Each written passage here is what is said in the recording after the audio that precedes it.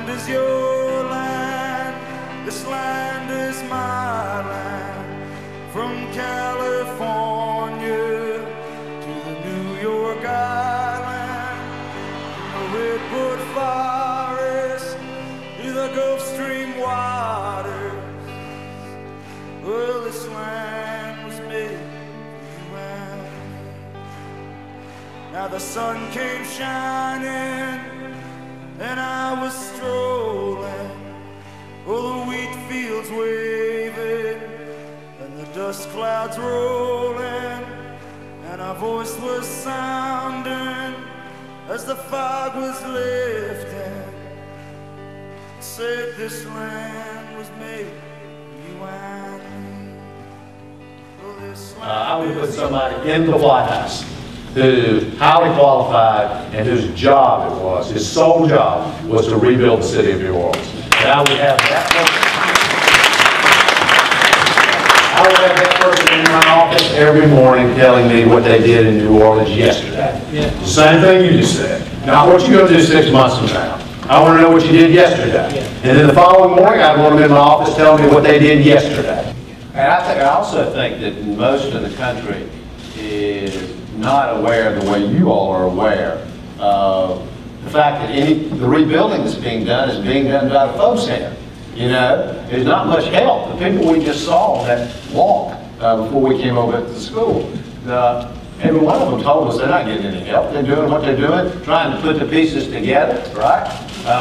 The best they know how, but America needs to be there for New Orleans. That's what it boils down to. And we have a responsibility.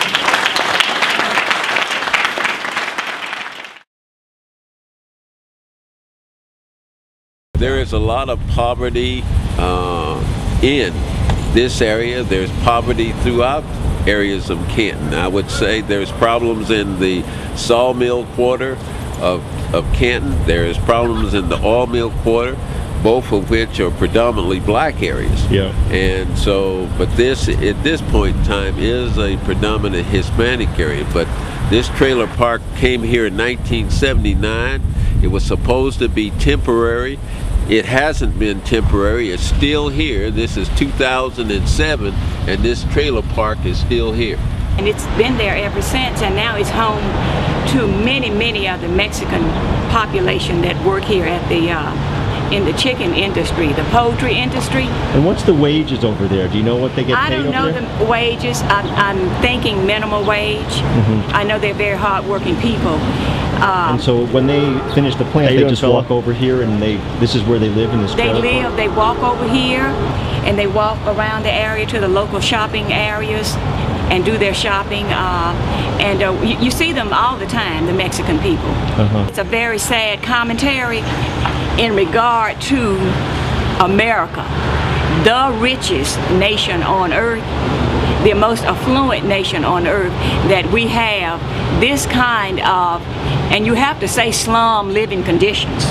When you walk through there, you will see that that's not an overstatement. Slum living conditions in America should be outlawed.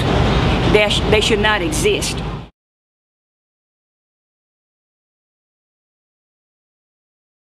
This is not, it's not 37 million like a number on a piece of paper.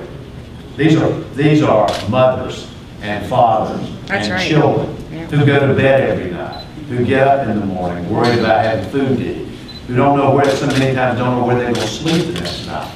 And that's why we as a nation have to deal with this. Now, do all of y'all work y'all part-time? Yes. Are you part-time because you want to be part-time, or are you part-time because you ain't got any choice? We don't have that option. Talk to me about that. What does that mean? We're contract workers, so we're not state workers, so that's why they consider us part-time. All of you basically have been working for many years. That's what it boils down to. So you're not afraid of work, and you want to help people, but you just, what I'm hearing you say is you want to earn enough money to be able to support your family. Right. And you want to be treated right. Right. You want to be treated right. Yeah, I hear you. I hear you. Now, I wanted to make sure I understood about the overtime thing. So, do you get paid for overtime, or you don't get paid for overtime? No overtime. No overtime. Okay. And no vacation. And you don't get any vacation. We don't get nothing. Well, let's go through it one at a time. No vacation. And no sick leave. There are a number of things we need to do. Number one, we need to have a government and an administration who enforces the law and enforces it vigorously. And that includes making sure overtime is paid when it's supposed to be paid, making sure the minimum wage is being paid for workers who are subject to the minimum wage, making sure that OSHA standards and safety regulations are being met in the workplace. I also believe we need to raise the minimum wage. It's at $7.20. It will be at $7.25 an hour based on what Congress has done, but it ought to be at least $9.50 an hour. And it ought to be indexed to half the average wage so that it goes up automatically. And this is by the year 2012 that I'm talking about.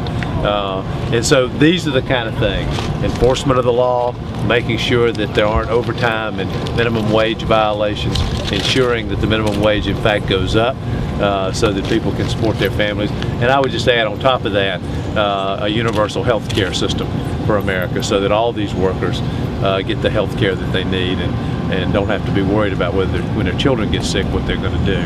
And then last but not least, you heard the stories about what happens when one of their children gets sick and they need to take their child to the doctor. I mean, it just should be the law in America that every worker, including low-income workers, get at least 7 days a week of paid sick leave, so that if they need to be out because they're sick or because their children are sick, they can get the medical care for themselves and their children. This land is my land, from California to the New York Island, from the redwood forest to the Gulf Stream waters. Well, this land